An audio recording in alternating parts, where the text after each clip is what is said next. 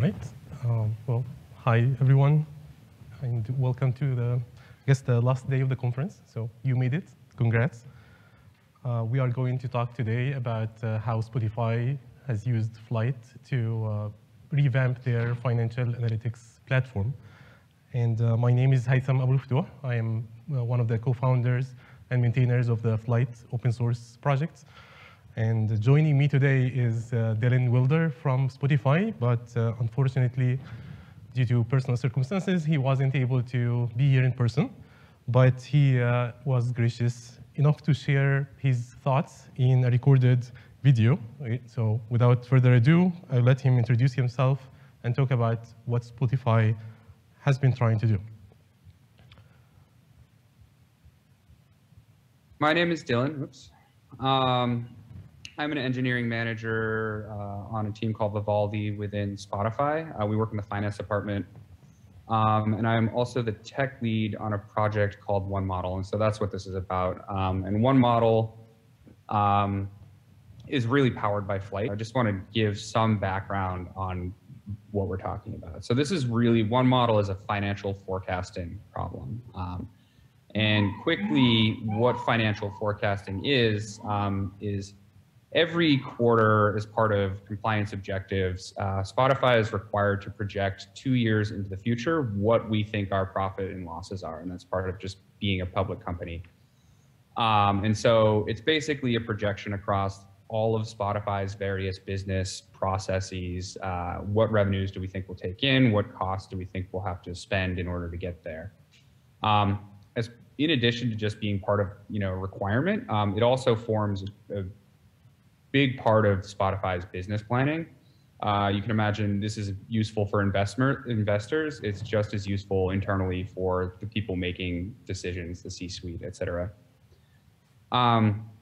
Unfortunately, it's organically evolved over the years to be a bunch of different heterogeneous processes across many different teams. As you might imagine, Spotify is a pretty complicated company. We have a lot of different products. We work in a lot of different markets. We deal with licensors, music law, stuff like that. And so the expertise in order to kind of run this system is scattered across a lot of different domain experts. And so as it stands, this process takes about 3 to 4 weeks every quarter, span as many as 8 different teams. These teams work in silos. Some of these pieces are Excel models. And then at the end of the day, you might imagine team 1 is handing off a Google Sheet to team 2 to start running, if the number of subscribers we get is input to the amount of revenue we think we're going to get, team 1 has to hand that off to team 2. And so it's a complicated process. And so goal number 1 that we're really trying to accomplish, it may be obvious, but it's an automation problem.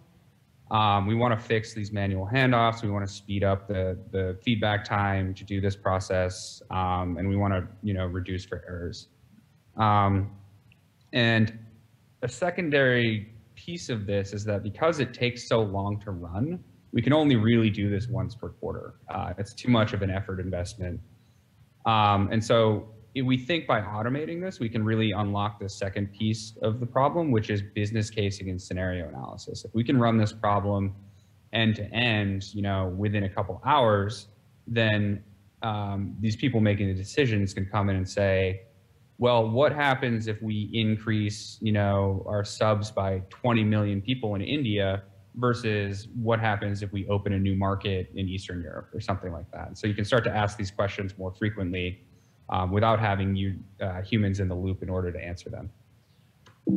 There we go. So this is high-level overview, what it looks like.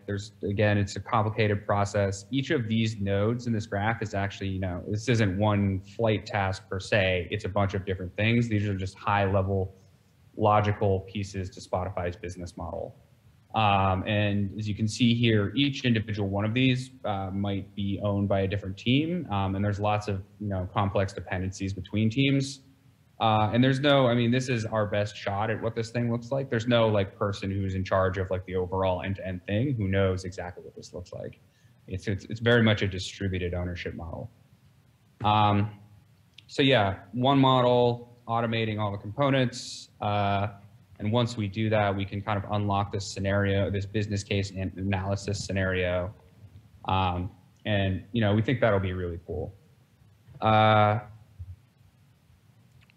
right, and thank you, Dylan. So I thought this, you can think of this part as, well, this is our sort of requirement gathering phase. Now we have a problem statement, and this is Spotify, right? You can imagine that problem replicates to a lot of other, even smaller companies that don't have the capabilities they do, the infrastructure they do. And I thought before I talk about how Flyte has helped them and has been used in Lyft as well, I will go just quickly through how we got here. So it was not a very long time ago when that was sort of the software mantra. You develop software and ship some golden image on a CD and throw it over the wall to poor ops engineers who have to deploy and scale and service your application and handle incidents and all of that. And in 2009, the term DevOps was coined, and it sort of skyrocketed since. And the coining of a term doesn't really mean we finally figured it out or we solved the problem. I think it's more of a recognition that there is a problem or a set of requirements for a problem to be solved. And over the years, we have built quite a lot of tools, right, as an industry. There are a lot more, CI systems and monitoring and, all of these things, incident management and responses. And you can see a lot of them in the showcase floor downstairs if you've been to. And a couple of years after that, this term came to be. Again, another term got coined, RPA, robotic process automation. And it was more of the business side of a lot of companies looked at these the DevOps and what all the innovation that has been happening there, and they were like, well, we want some of that, but their problems are a little bit different. The problem, the data they deal with, and the people who need these automations are not necessarily developers who will write code for it. So they also needed slightly different set of solutions for it. And I think by 2018 or something, there were like the most number of RPA solutions out there. Right now, things are sort of converging. And in 2015, MLOps term was coined. So that was already 6 years after DevOps or so. Again, these are like the dates don't mean a whole lot, but one of the signals you can deduce from this is the industry understanding or recognition of the difference in problems and requirements for ML and data only really sort of matured around that time. And since then, again, we have been developing tools and processes and trying to make the life of ML engineers and data scientists better. Maybe before then, I would say there were a lot of attempts to sort of force some of the DevOps tools onto ML engineers, and they conceptually sort of work. If you want to, deploy your model, yeah, you can write a CI system for or the CI, use one of the existing CI tools for it. If you have, multiple steps and training and pulling data, you can, overimpose it onto an existing CI tool. But, it didn't really quite work. A lot of engineers found themselves fighting with infrastructure a lot to get anything really done. And I found this sort of meme, I guess, very applicable because, if in a few months, it will be exactly 7 years since coining that term, and it pretty much feels like an hour. Apologies about that. An hour has passed since sort of the progression of us solving this problem. I wanted to summarize a little bit some of the key differences I see between the requirements for the DevOps and ML ops, data and ML ops. And again, from a 10,000-foot view, they look pretty much the same set of problems. But when you look at the details, the inputs, for example, for a data or ML pipeline, a training model might be, it's not just the code you wrote to train a model, it's also the terabytes of data you want to train the model. And when those changes, your outputs change. In the dev world, you just have code, and it's usually in megabytes. And it's okay if you have 10 or 100 different CI pipelines that just check out the code every time, right? Because it's cheap. You can't really do the same. If you are running an ML job, you want to maybe share as much as you can the tools, the tasks, and the steps that do the heavy lifting or query a lot of data or compile a lot of data.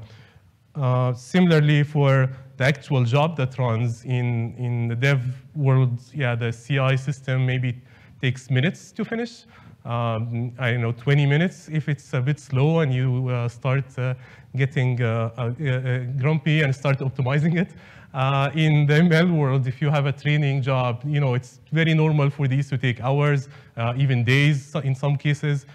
We have cases where they run at Lyft, building the map of the world, essentially, and that gets refreshed every couple of days and takes a long time to build, and a lot of regions and a lot of slicing and dicing of the data and so on. And it's a massive amount of information to process. So it's expected that these things take time, and when they start taking time, you start seeing problems that you haven't experienced in the simpler use cases. Things like machines can die, right? Like there's some fundamental issues that you just don't even think about in a typical CI system. And you can't really rerun things when system failures happen. You need to be able to checkpoint, cache stuff, and rerun exactly from where you failed last time. There are a lot of other requirements that stem from just this one change in the requirements. Whereas for the iteration, for example, people still want pretty much the same flexibility, right? They want to make a change, want to test it locally, write unit tests. Somebody else makes a change. I want to make sure their change is validated before it runs. You want to be able to promote things that succeed to production. So you want the same semantics. You want the monitoring part. You want the incident management and alerting. All of these things you want as goals. The trick is to make sure we offer them or make them available to you in where you are writing your code or where you are developing your workflows. And obviously, the stakeholders are different between the two. And in the next few slides, I will talk about how Flyte addresses some of these concerns. It's really our take on the problem. Flyte has been developed at Lyft. We open sourced Flyte 2 years ago, and since then there are tens of companies now that adopted the open source Flyte for various different platforms inside companies, from building ML platforms on top, DataOps on top, to just purely using Flyte. There's companies that sort of resell Flyte or repackage Flyte with a vertical integration in certain fields, and Flyte would power the underlying orchestration part. Flyte is a workflow automation platform for business critical data and ML processes. It might sound mouthful, but hopefully it will be clearer as we go on. We have a ton of integrations, and I think at this point it's probably fair to say most of these are built by the community more than the original authors of the platform. So they were all built to be used. They were not just built to somebody's keeping count of how many integrations are on the platform. They were built purposely to solve certain business use cases. And we worked quite hard to make sure the platform is extensible through plugins, safe and isolated executions of these plugins. So it's quite easy to expand that list as business needs arise. These are a list of some of the companies, and I think we just added a couple more yesterday. So there's Lyft, Spotify, Intel, and a bunch of other bigger and other startups. This is our any product, I guess, starts with some assumptions, and this is our assumption for how we think an ML engineer goes through the process of developing a workflow or a pipeline or a training model, or data scientist does the same. They start on the left here with some idea. So they have some, they want to write some business logic to try out something, maybe query some data, process data a certain way, train a model, things like that. And they want to write it locally. They want to start up their laptop, open up their favorite IDE or Jupyter Notebook or what have you, and just write it there. If you start asking them to, well, you can't do that, you have to go somewhere else to start writing, then things fall apart. They want to be in their favorite tools or the comfortable environment where they can pull in requirements that they have, or they want the library requirements and just write their code.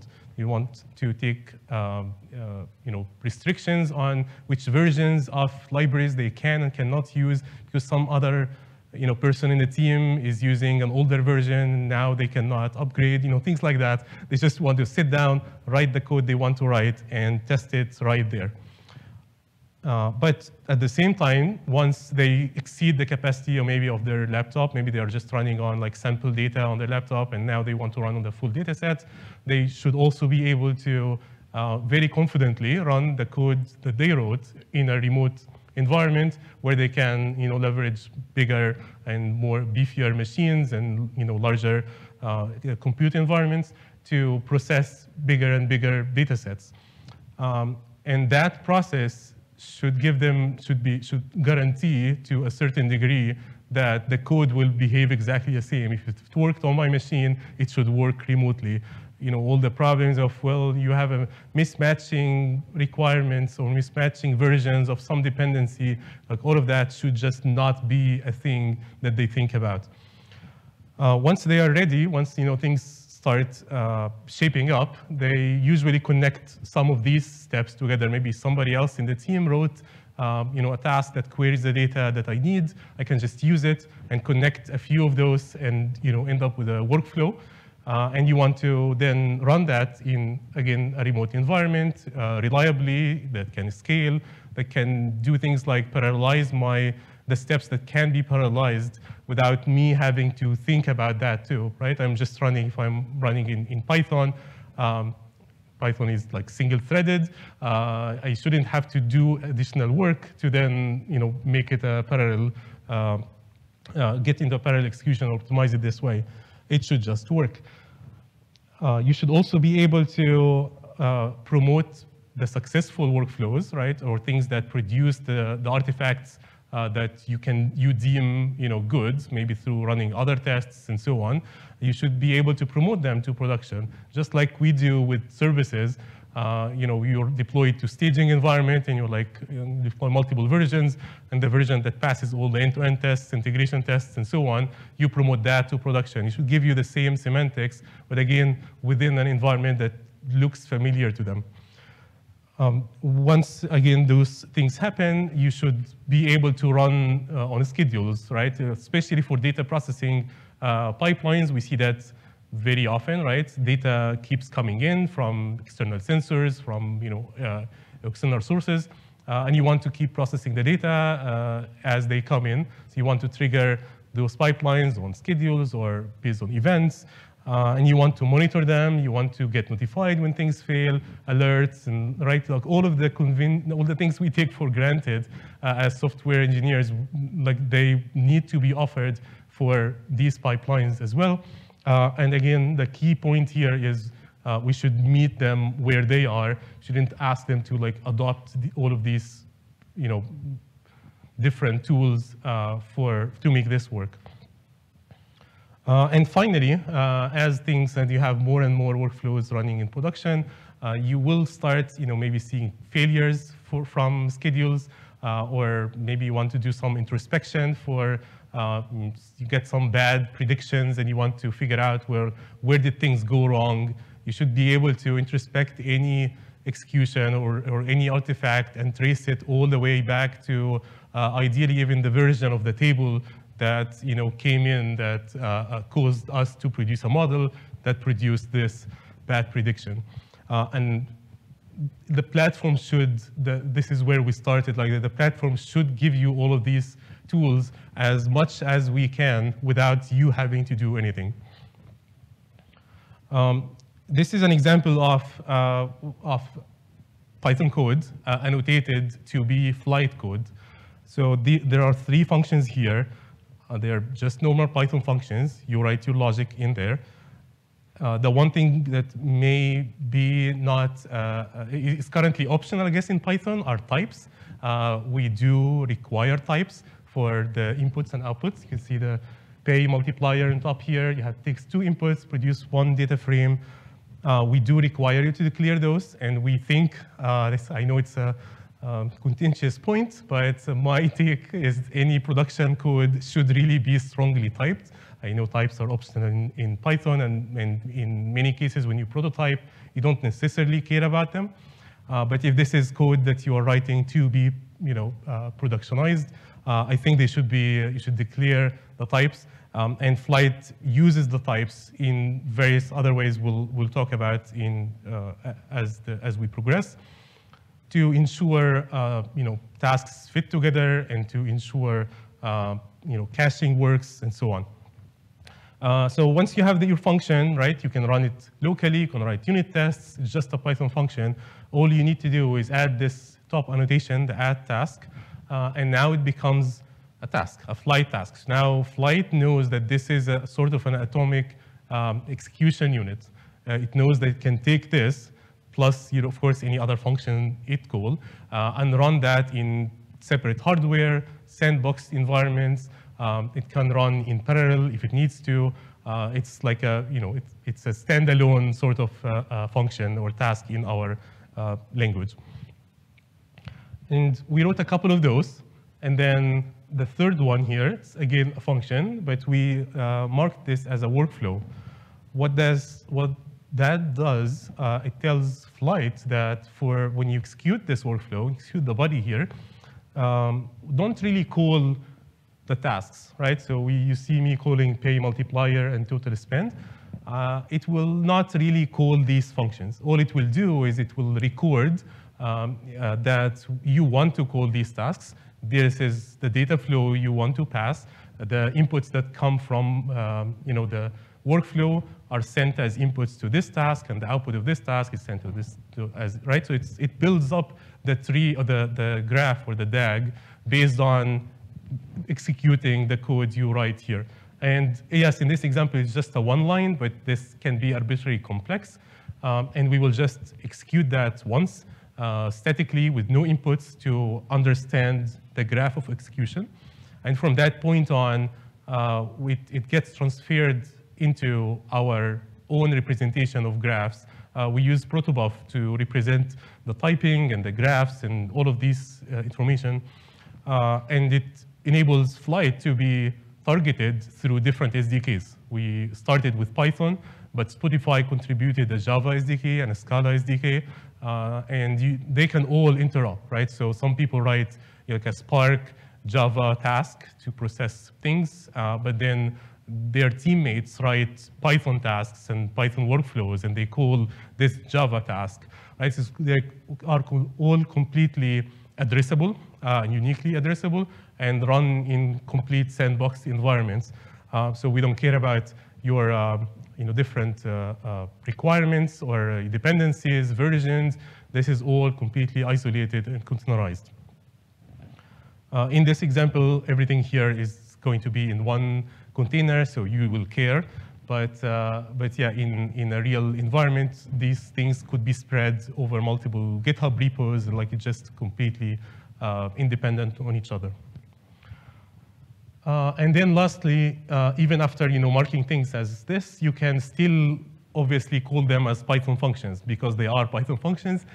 So you can write, you can use PyTest frameworks and like all the testing you can do locally in Python. So you can add as many checks as you want for anyone else who comes in and modifies this code to make sure it behaves as you expect it to, given the inputs. And there are a couple of nifty features here you can add on top, right? There's this on top. I added cache equals true to this one task. And this is me telling Flyte that I know this task is deterministic. I know the behavior is deterministic. If I pass it, 1 and 2, it will always produce 3 kind of thing. And that enables Flyte to automatically cache the outputs or memorize the output of this task for given inputs and outputs and given signature and so on. So if somebody else in my team or in the company calls exactly the same task with the same version, with the same inputs, I will not run it again. Flyte will not run it again. It will just say, well, here's the output. Somebody else saved you the time and ran this. And again, all of this is tracked. So you can always go and see, well, which execution exactly produced, ran the first time for this input. And you can go there and look at the logs and all of that. So it's all tracked in the system. Once things run locally and you're happy with what you see, and you want to maybe run in a remote environment with more resources, we give you capabilities to define or ask for more resources for given tasks. Maybe one task needs GPUs. The other tasks don't need that, so you don't really need to be paying the cost of a GPU machine if you are running code that doesn't need GPU. So you can isolate that part into a task and just say, for this part, I need GPUs. You can also, the second one here, total spend, I converted this into a Spark task. All you had to do is say, well, the task config is Spark, and Flyte will take care of, or the Spark plugin in Flyte will take care of initializing or setting up a Spark cluster for you, containerize Spark, and initialize the Spark context and the connectivity and all of that. And then your function will start running, and you will have that Spark context if you need it. In this case, it will automatically convert. We also have type transformers that will automatically convert from a pandas data frame to a PySpark data frame. So you don't have to do anything. You just take this and start running your code, your Spark code right here. And you can see I still use it exactly the same way, right? I still am calling total spend in the workflow exactly the same way. Nothing changes here, but instead now it's a Spark task, and you can do all the MapReduce magic that Spark lets you do. And finally, at the bottom, we have this concept called launch plans. Launch plans are like an overlay on top of a workflow where you can define certain behavior for certain inputs. You can also define schedules. So you can say, well, run this every hour, on the hour, or you can have cron schedules or fixed rates. You can have notifications when things fail. So you can integrate this into your existing maybe incident management systems and maybe Slack notifications, email notifications, all of that. It will integrate well into your existing infrastructure. And finally, Flyte also integrates well into your existing GitOps tools, right? If you have a CI system and you want to maybe at the end, after merging a new workflow into the GitHub repo, you want to kick off a run of that workflow. You can use this Flyte CTL. It's a kubectl inspired CLI that can do pretty much everything like the API layer in Flyte exposes. So you can create executions, register, all of that. You can wait for executions, consume or download the outputs of executions. You can do exactly the same thing with Flyte Remote, the middle here. This is a Python library that just is a wrapper on top of the API, so it lets you interact with our backend a little bit nicely than just calling REST or gRPC endpoints. So you can script it. Yeah, we have people use this in other Jupyter notebooks to script some interactions with or schedule some interactions with our backend. also have a UI, and I wanted to show a couple of screenshots. It looks very low resolution from here. So on the top left here, once you register a workflow with the backend, you can see a rendering of our understanding of the execution graph. So you can tell which parts will run in parallel and which parts will have dependencies on other parts, and how the inputs and how the data is flowing between these execution units. On the bottom left, this is the homepage of sorts for a workflow or a task. There's a histogram that shows you, the past few runs, how long they took, and whether they succeeded or failed. There's a list of versions. So every change you make to a task or a workflow is tracked as a separate version. So everything is immutable, and that enables us to always be able to go back to the exact version of the code that produced, certain artifact. And that obviously applies to all of your dependency tasks and everything else you call. On the right here is a launch form. So you can launch executions also from the UI. And this is auto-generated. One of the uses of the inputs, the input types we ask users to add in, so we can render the right controls for these inputs, right? If it's a Boolean, you have a toggle. If it's a string, you get this. There's one for arrays and so on. And this is also pluggable. You can enrich this if you have new input types. Once you run or you start an execution, you get a big graph of what's happening, and you can see how much is what the progress is, what tasks succeeded, what failed. You can see there are boxes in boxes here, because this is one of the more complex graphs we have that uses composition, right? So we have a workflow that's calling other workflows, that's calling other workflows, and with branching and if conditions and so on.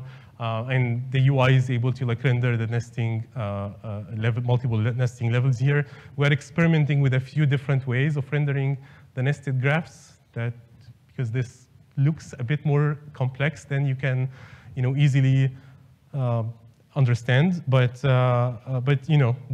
feedback is always welcome, so let us know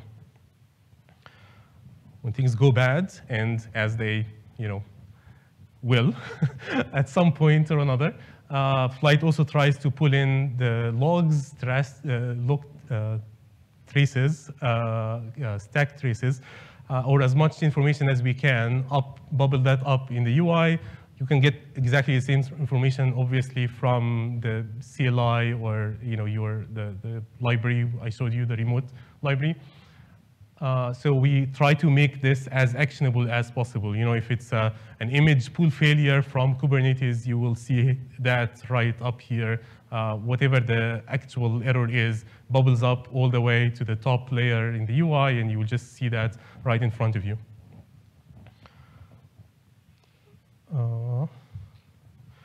And these are just some of the features I wanted to share that we hear quite often that people like using once they start using the platform.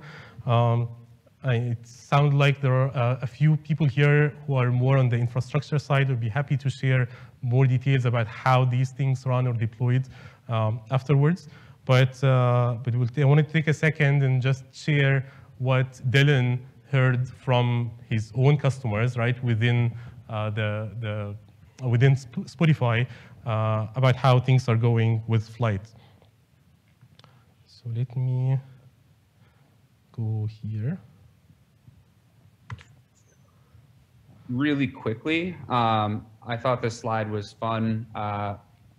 Why did we pick Flyte? This is actually written by our data science team, so this is not from us, but we think it's really cool because as engineers, a lot of this might be kind of table stakes for us, but for the data scientists, being able to get up and running on Flyte and getting all of this stuff for free has been a really big win for them, and they've been really excited about it. The ability to share models with each other and compose things easily. Out-of-the-box parallelism, I mean, again, may not seem like the biggest deal, but for them, when you're writing Python scripts and everything runs and takes certain amount of time, whereas now for free, we get parallelism across tasks. I think they think that's really cool. The caching, just connectivity with GCS, all of this stuff. They've been really excited about it. Yep. So we talked about composition. Yeah, you can call workflows from one another. You can share. We haven't really talked much about this, but everything in the system is tracked and addressable, globally addressable within a deployment. And you can, other people can start using your tasks and workflows. One of the teams we worked with, their infrastructure team or platform team built, one Flyte project with just common tasks that everybody else uses. Things like, query table blah with, dates or, things like that. And Patterson, as Dylan talked about it, caching we talked about, and storage and compile time validation, that we are also very big. We feel strongly about that most of the errors you get should really surface as early as possible. So you get type checks, like does this task produce a type that the next task can consume or not, things like that. We try to surface that as early as possible. Just a couple more things. If you have a MacBook, it might be the easiest way to just try Flyte. You can brew install FlyteCTL and FlyteCTL sandbox start. We'll give you a single container that starts up a K8, K3s cluster with all the Flyte components running. And you have a server you can play with, UI, and you can start writing Flyte code and against. Start.flyte.org can show you very simple, like hello world examples you can use. And lastly, Oktoberfest. It's an event happens in October for a lot of open source tools to ask the community to contribute. We have identified good first issues kind of thing you can play with, and Oktoberfest.flyte.org is where you can go check out what issues are available and start contributing. And the coolest thing is you will win swags. So I know you had probably enough swags from the conference, but there are swags. Who can say no to that? So go check it out, and that will be all. I will be happy to take your questions now. Oh, thank you. Yes, please. Say it again. Streaming data. Do we handle streaming data? Yes. Not natively, but one of our customers wrote a Flink plugin for Flyte. And it lets you do that, but it doesn't. I guess the question really is, can you execute these workflows in a stream, or can it consume a stream and just run the workflows, right? The execution, that requires workflows to run in seconds, right? Very quickly, no overhead kind of situation. And most of the workloads we saw run in containers, and there's always the container startup runtime and so on. So at the moment, the answer is no. But it is something we are thinking about how can we integrate well with streaming solutions, and how do we offer, more importantly, how do we offer you sort of a unified dev experience? Yes, thank you. Yeah, I wanted to ask you, the task execution environment, are they just individual containers? And they're being multiple ones? Yeah, so to repeat the question, are the task execution environments, are they just individual containers? Can they be more than one, right? Is that the question? Yes. So this behavior is controlled by plugins. So even the single task, like I demonstrated, runs through a plugin, what we call it a pod plugin. So in Kubernetes world, it will run as a pod. But we have plugins that do a distributed PyTorch, right? And that starts up a couple of forgot what, but like sort of master nodes and like a cluster, right? And it distributes the data that way and does the training. So there are different. Spark also starts driver pods and some executor pods. So depending on the plugin, the environment will look different. But we do take care of annotating and tracking the resources created by them, so we make sure things get cleaned up. And we make sure when we have retries, that's another feature I did not talk about. You can declare retries on individual task level, and Flyte makes sure you start from a sort of a sandbox environment where you have the data separated, right? So like the next retry will not sort of read like corrupted data because of the previous retry, things like that. So we do a lot to make sure these start up individually, but yeah, they can be arbitrarily large number of containers. Yes? The session has ended, so if anyone has questions, they can come directly and see our speaker, but otherwise, you're welcome to go to your next session. All right. Thank you, Lindsay. Oh.